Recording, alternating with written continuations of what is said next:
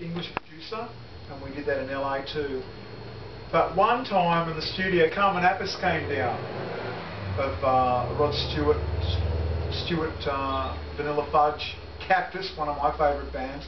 And he came into the studio, and I had the Druins down there, and I also had the Ludwigs, and the Ludwigs were over on the corner. Carmen Appice comes down, and he was a little bit out of it, and he went, "Yeah, this looks right, this looks right." And it was about 10:30 in the morning, and the booms were up, but they weren't around the drum kit, and I had the Druin kit, and he comes up and he's hitting the bass drum, and he goes, "Don't let anyone ever change your sound, man. Don't let anyone ever change your sound."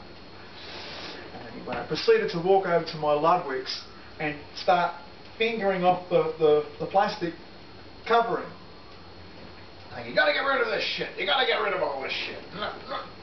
If you want them to sound good, you got to." I said, "Well, great, Carmen, but not now." Well, you know, because I was halfway through a drum track, and he's tearing the plastic covering off my drums. So, but that was a fun experience.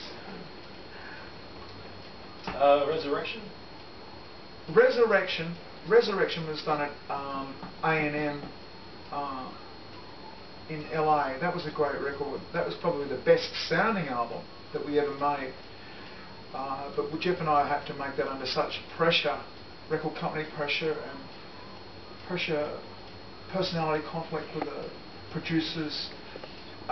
Danny Korchmar produced that album, and he had a fantastic young guy engineering, and if it wasn't for that guy, I don't think I would have been able to get as good a drum sound as I did, because Danny Korchmar come from the era of gaff it all up. You know, he liked the Eagles sound and all the wet cardboard boxes, and he was still living in the past. But I love the big open, you know, drum sounds that I grew up with. Tell us about some of your career highlights. My career highlights. Career highlights. That's a hard question. Career highlights. On stage or backstage?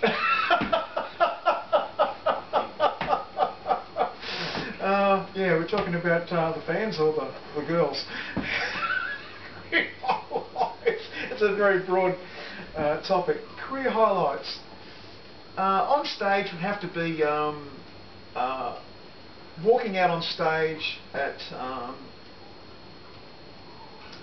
Wembley Stadium with Kiss, and another time, just the big crowds, certain people in the crowd watching that you never anticipated. When we were playing in Italy one time, and I was flying around the kit, and the greatest compliment for me was not like he's a great rock drummer. It was like we were playing Monsters of Rock, and there were 30,000, 40,000 people out there. We were put onto this bill where we were really shouldn't have been, and we had to really play hard. And I remember playing, and all the roadies coming up to the side of the stage, and they were all the ex-roadies from the sensational Alex Harvey band. And this Scottish guy, I hopped off behind the drum kit, and I ran over and I grabbed some water and a towel, and he grabbed me and he said, "Hey man, you play like Buddy Rich, you play like fucking Buddy Rich, I love it, how's a young guy playing like Buddy Rich?" He couldn't believe it. That was, to me, an incredible compliment, and I went back on, and yeah, that was a highlight, I remember.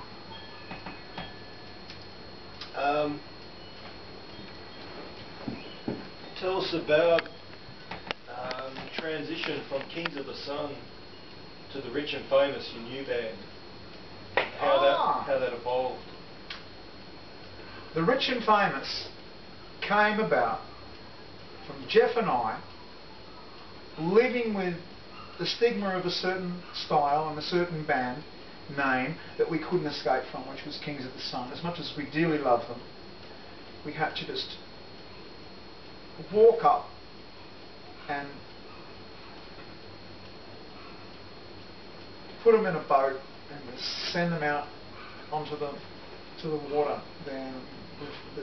It's the memories all floating around out there, but we couldn't we couldn't keep playing music under that name because it just had too much. We'd been through too much joys and hardships and fights and sensational times that we knew we couldn't repeat it, and music had changed so much. So when the thought of the Rich and for us to continue, we couldn't have continued under that guise of the Kings of the Sun. We had to change our name and give ourselves a fresh canvas to start on, and I'm so glad we did, because we really tried to put everything that we had into that Rich and Famous, those 3 albums that we made, with the same hunger and desire and passion that we had in the early days of Kings of the Sun. And that's what Rich and Famous means to me. And it come late in life, so it was hard for me to summon that energy and Jeff. I agree. It was hard to summon that energy, and when we knew we weren't going to really make any money, or we've done so many shows, but they're magical, and it's a miracle that they exist, and I recommend everyone who love the Kings of the Sun to go and get those Rich and Famous albums, because you won't be disappointed, because I certainly am not. Yeah. I'm just going to cut there. Yeah. I want to get